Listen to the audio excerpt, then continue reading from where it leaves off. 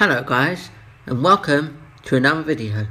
In today's video I will be showing you how to complete a mission in Bloons Tower Defense 5. It's called Mob Madness, as you know by the title of this video. Now all you're going to need to do is get 4 heli-pilots.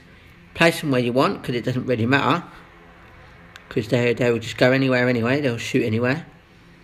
And now you want to upgrade them to the 4th one up top, and you want to put it to pursuit, and you do that to all of them.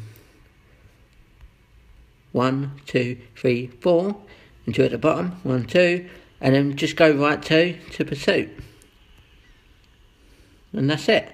And then you hit play, and then you let the job do itself, and that's it done. So it's pretty simple, it's not hard. So thanks for watching, please like, subscribe and comment. Bye.